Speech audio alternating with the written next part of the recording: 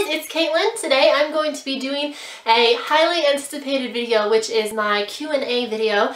You guys sent me some awesome questions for this video. I asked you to send me any questions that you had on writing, querying, personal questions, books and movies that I love, just any questions that you had in general, and I got so many great questions. So I have them over here on my laptop listed out. I'm going to include the questioner and their social media. You can go and check out their pages and Twitter and Facebook profiles as well. Most of them are writers or book lovers themselves, so definitely go check them out when you finish watching the video. So there are 13 questions, so this video is going to be a little long. I will try to keep it under 20 minutes, but I'm not sure. We'll see how it goes. Alrighty, let's jump into it. The first question is from Kayla Johansson at kjohansson7. And she asked, what's one maybe unexpected thing you've learned since you started querying? So there's two things that I want to talk about in this question, and the first thing is that your first book might not be the one. And by that I mean that it might not be the first book that you write or query that ends up receiving agent representation or that picks up a publisher, because even some writers who snag an agent and get representation, they don't sell that first book that their agent had signed them for, and they end up having to write more projects that ultimately get signed to a publisher. But when you're querying, it might not be that book, especially if it's the first book you've ever written that receives an offer of representation from an agent. And so I think that while you want to definitely have faith in your work and be really confident in yourself whenever you're querying, you also want to come in with really realistic expectations and just saying that, hey, you know, it might take my second or fifth or 10th manuscript before I finally get an agent. And definitely you don't want to give up. You want to keep editing and querying until you completely run out of agents to query, but a lot of times there comes a point where you have to realize that there might be something that just doesn't work in that manuscript and it might be time to move on. So going into querying, be confident, but also just set up realistic expectations for yourself so that you're not setting yourself up to be disappointed in the end. Alright, so the second thing that I want to mention is that agents are not scary. Whenever I started querying, I was very, very young, and I kind of put agents up on a pedestal above me in such a way that I started to believe that they were really scary and that querying them was just a really frightening process, when in fact agents are just people just like us. They're just book lovers who love literature and want to find a work that they're passionate about.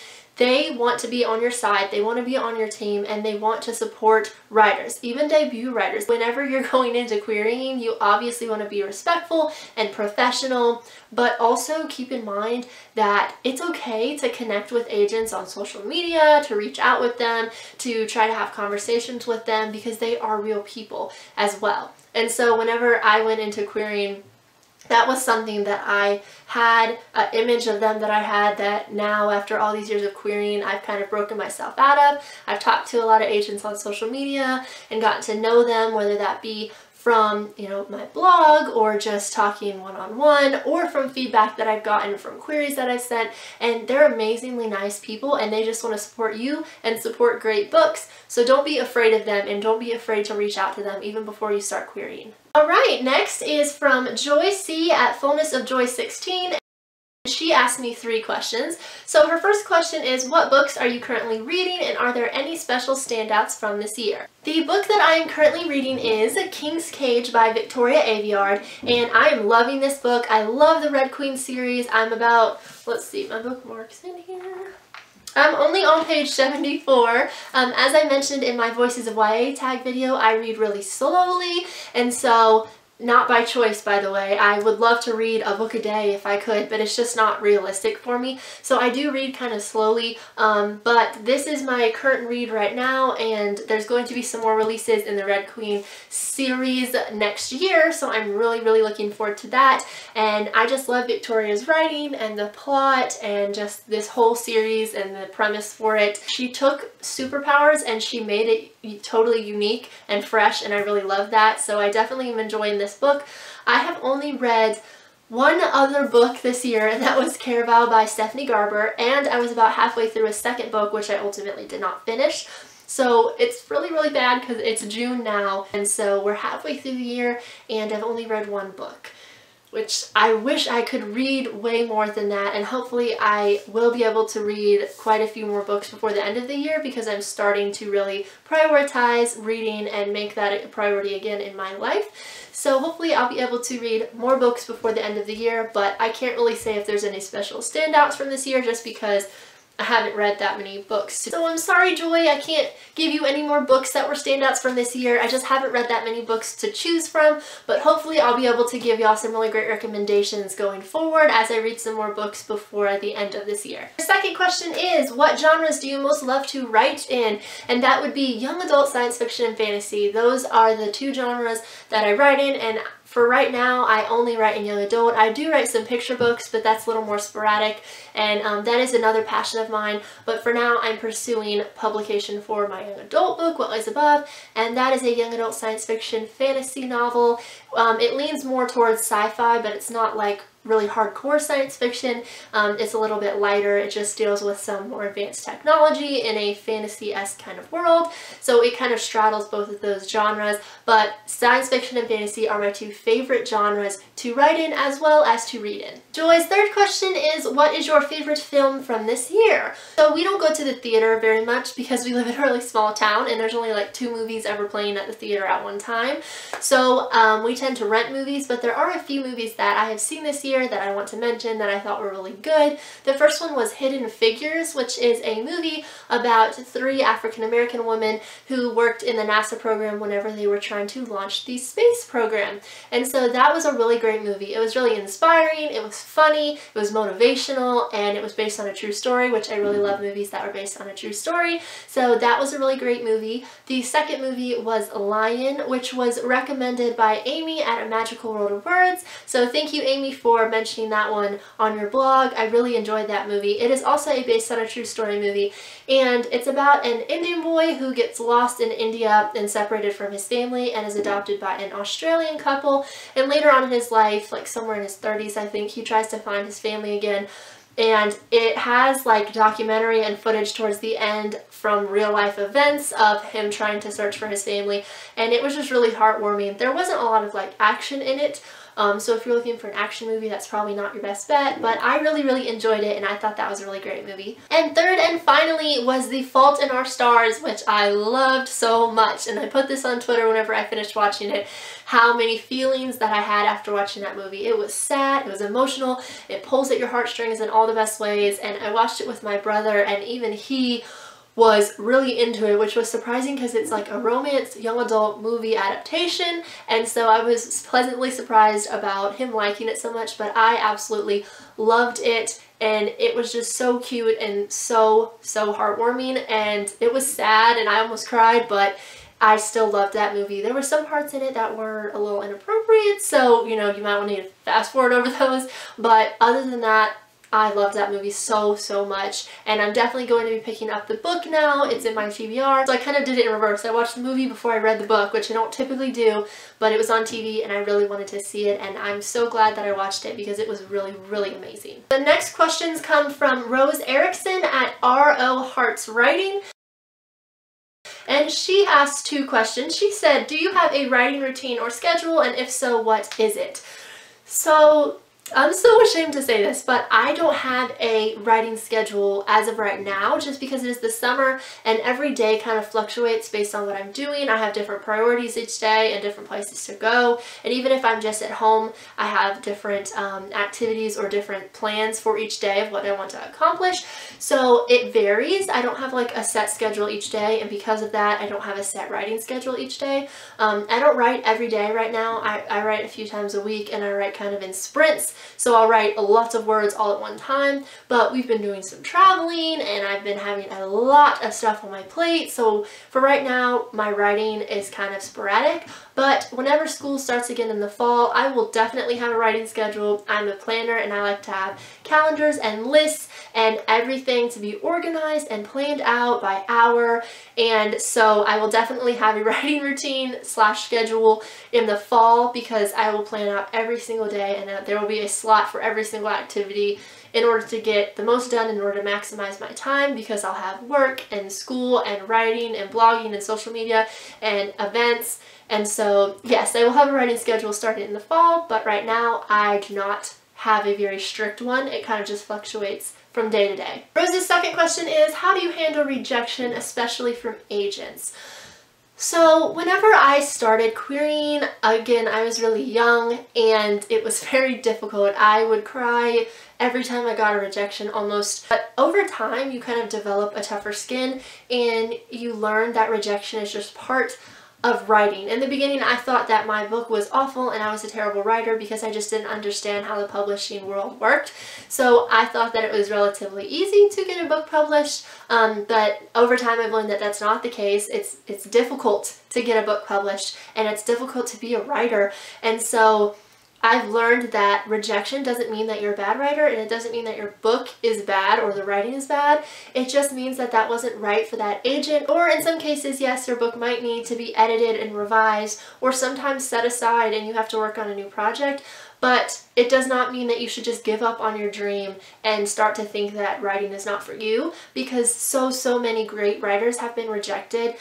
J.K. Rowling was rejected a bunch of times. I've heard Stephanie Garber say that before she got Caraval published, she had to write quite a few manuscripts, and even Caraval was rejected again and again and again before she found somebody to pick it up and represent it and pitch it to publishers. So it doesn't mean that your writing or that you as a writer are bad. One thing that helps me to deal with rejection, other than just reminding myself that rejection doesn't define me and doesn't define my writing, is to focus on the positive. I've had so many people say so many encouraging and positive things to me about my writing and about What Lies Above, and just really great encouragement. And Kristen Kiefer actually recommended a great way to keep the negativity at bay, and that is to make an encouragement jar, which is where she has printed off a bunch of encouraging notes or emails or comments that she's gotten on social media, her blog, email, and just any place that people have been able to talk to her. And she's printed them out and cut them out and put them in a little jar, and anytime she's feeling really negative about herself or her writing, she will dump out the jar and go through those little comments, and they help her to really get motivated again and stay positive and realize that even though someone might make a really negative comment, or you might be trying to convince yourself that you're a bad writer, that there's other people who believe in you and that there is a positive side to everything, even if you are kind of only seeing the negative side for whatever reason. And so I think that's a really great way to stay positive and to keep that discouragement away. We all feel discouraged and we all feel really low sometimes about our writing and ourselves, but we just have to keep writing and just have to keep pushing forward and staying positive about it. So surround yourself with really great writing friends and non-writing friends, people who will encourage you, motivate you, and be on your side even whenever you're feeling really low and really discouraged. Find those people who will help you to stay positive. Next is Timothy Schrock at Timothy_Schrock, and he asked or said, my brother says that I should add more romance to my fantasy, should I? So this is a really interesting question because it's kind of asking for my advice, which is so sweet and I love, but also because it is asking for my advice, it's going to be very subjective and other people will probably have different opinions on this. So I would say that it depends on your story and on your characters and their character arcs. If a love interest will help them or help the story and strengthen it in some way, by all means, definitely a romantic subplot is totally appropriate. However, if romance is put in just for the sake of having romance or just for the sake of having like this subplot that really doesn't mean anything, then I would say don't force it, because it will come across very forced. And sometimes romance in YA can be very forced because the love interest really has no purpose other than just to be there for the sake of that romance. Give that love interest goals and personality, make them three-dimensional, and make them a part of the story. They need to be doing something. If they just show up in romantic scenes and then disappear and you're kind of wondering where they're at, that can be a huge red flag that the romance is not necessary and that love interest is just kind of like an extraneous character who doesn't really need to be there. So if you think that your character could benefit from having a romance or a love interest, then definitely I would recommend that it would be great to have that in there, but if not, just leave it out. Don't try to force it and just stick to the story that you want to tell. Next is Nicole at Who Picked This Book? And she asked 3 questions. She said, what author have you read the most from? Alright, and that would be Margaret Peterson Haddix, which I have all of her books right here, and these are all the books that I own from her. I have read quite a few other novels by her that I got from the library that I do not own, but these are the books that I do own from her, so there are quite a few. And this stack is actually comprised of several different series, so I'm going to just kind of go through them real quickly and tell you what books I do own from her, because there are quite a few. So I will start with the standalone, which is The Always War, and here, let me hold it on this side. And this is a standalone book. This is the only standalone book that I own from her. I have read quite a few standalones, but again, I got this from the library, so I do not own those. And I read this book a very long time ago, and I don't really remember what it's about, but I do think that I enjoyed it, but I can't really say very much about the plot or anything because I don't really remember very much about it. I do think the cover is pretty cool, if you can see that. It's really pretty cover, but I don't remember very much about the plot. So that's the standalone that I own from her, The Always War. Alright, the first series that I have from Margaret Peterson Haddix is the Missing series, and this is, well, there's one book before this which is found, but I lent it out to somebody and then we moved and I never got it back, and I'm not sure where it is, but I have the second through the 5th books, which are Sent, Sabotage, Torn, and Caught, and then there are, I think, like 3 or 4 books after this to finish up the series that I never read. I read these quite a long time ago whenever I was in middle school. They are time travel books, and each one takes place in a different historical time period. So one book takes place on the Mayflower and in the first colonies. Another book takes place in like the Victorian era, medieval era. So they're just really cool, really unique books, and if you're into time travel, then this is definitely a good series to check out. The next series that I have from her is the Shadow Children series, which I think has 7 books. Yeah, 7 books in it, and these are quite small books. They are really fast reads. They're really, really good. The premise for this book is really unique, and it's going to be making an appearance in the Unique Premises video, which I will be doing in the next couple of weeks. The society in which these books takes place is kind of like a alternate reality of a dystopian America, and I don't know if they ever actually mention in here that it does take place in America. I think at one point Margaret Peterson Haddix said that she purposefully did not set them in America, but that it's supposed to be kind of like an alternate reality of what our world might be like one day. And the population has grown so much that the government can no longer support all of the people, and therefore each family and each couple is only allowed to have 2 children. And the main character in this series, Luke, is a 3rd child, so he has to spend all of his life in hiding, and it's just about them finding freedom and being allowed to live, and it's really amazing. Some of the books are narrated by different characters, but Luke is the main character and he narrates most of the books in the series.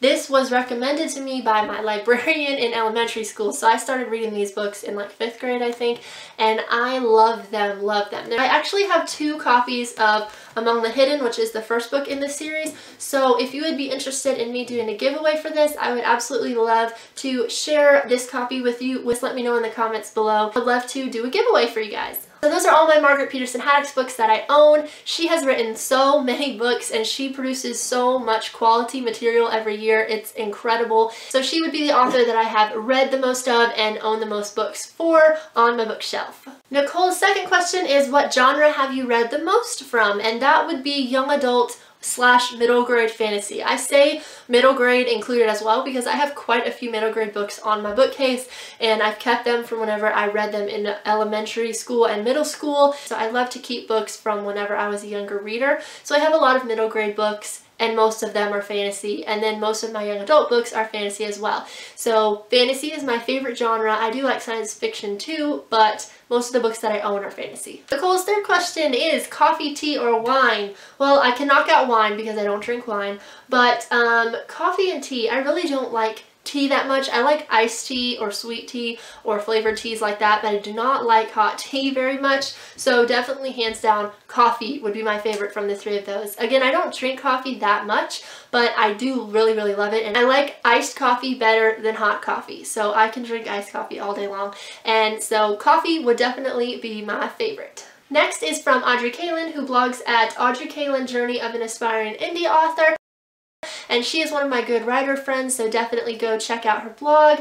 And she asked, what inspired your novel What Lies Above? So if you don't know, What Lies Above is the second book that I wrote and the book that I am currently querying. It is a young adult science fiction fantasy novel, and I think I mentioned a little early in the video, it kind of leans a little more towards science fiction. It has some advanced technology, and I originally got the concept for What Lies Above actually back in high school whenever I was still drafting Concealed. I got the idea for this book from a high school science textbook, and it was talking about global warming. What Lies Above has nothing to do with global warming, so if you eventually one day hopefully read it and you're like, how does global warming have to do anything with this? It doesn't, but the way in which they were talking about it got me thinking about how most books take place in like a post-apocalyptic, sun-scorched world where everything is dry and deserted, and I really wanted to have a different kind of setting in a young adult book. Originally, What Lies Above was a dystopia, so that's why I was thinking about a post-apocalyptic world, but as I started to flesh out the story and the characters more, I wanted it to be set in a science fiction fantasy world, so I changed it and created a whole universe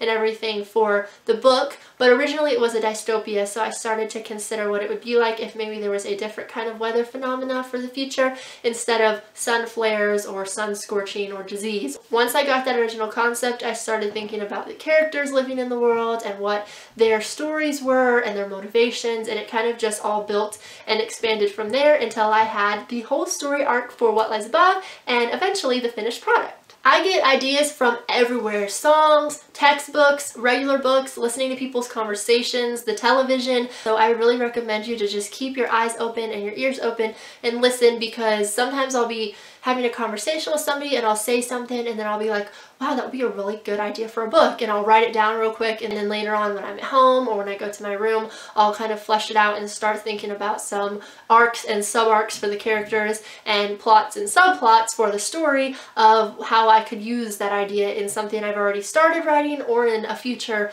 idea. So just keep your eyes and ears open, because you never know where ideas can come from. Sometimes it is in the craziest places, like a textbook. Alright, the last two questions come from Amy Nikita Wannenberg. She blogs at A Magical World of Words, and I mentioned her earlier. She is the one who recommended that I watch Lion. We have done so many things together. She is one of my best writer friends and blogger friends. We've buddy read Caraval together. We've had several guest posts on each other's blogs and swaps. She was my first Swap It Saturday guest, so we've just done a lot of things together. She does book and movie reviews, so I do writing advice and she does reviews, so that's something a little different. If you're looking for some good book or movie recommendations, I highly recommend you go check her site out. She asked two questions. The first one is, do you cast your characters when you write, set them to famous faces, etc.?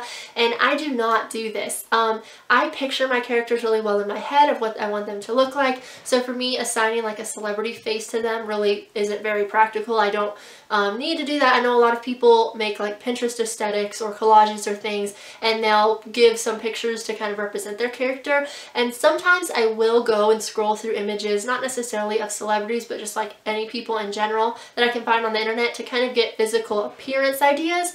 But I do not assign like a certain celebrity to a character or try to cast them as if they were in a movie or anything like that. If any of my books ever became movies one day, I would probably not have anything to do with the casting part. I might have like a little, you know, part in some opinions of, oh, you know, this person's blonde and they're supposed to be brown-headed or whatever. But other than that, that's not really my expertise, so I don't cast anybody for my characters. I just kind of think about them in the way that I imagined them whenever I first started writing. Also for me, I know that with like movie adaptations, once a celebrity has been assigned to a book character that I've already read in a trilogy or series, I kind of forget what I imagine that character like in the beginning. So for me, if I assigned a celebrity to my characters, it would probably kind of get in the way of me imagining them in my head the way that I originally did. And the last question is, what's your favorite movie and why? So I mentioned earlier some movies that I liked from this year, but those were not my favorite movies of all time. Those were just some favorites from